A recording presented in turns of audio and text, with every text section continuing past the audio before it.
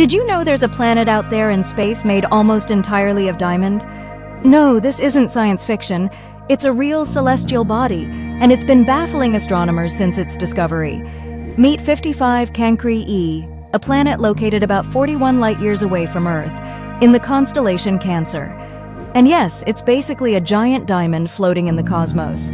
55 Cancri-e is what scientists call a super-Earth because it's roughly twice the size of our planet and nearly 8 times as massive. What makes this planet so fascinating is its unique chemical composition. Researchers believe that, unlike Earth, which is rich in oxygen, 55 Cancri-e is loaded with carbon. And under the extreme pressure and heat of its environment, much of that carbon would exist as crystalline diamond. Imagine an entire world glittering with diamond mountains and sparkling plains. Its surface temperatures reach a scorching 4,000 degrees Fahrenheit, so sadly, it's not the kind of place you'd want to vacation. But it's one of the most incredible examples of how strange and diverse our universe truly is.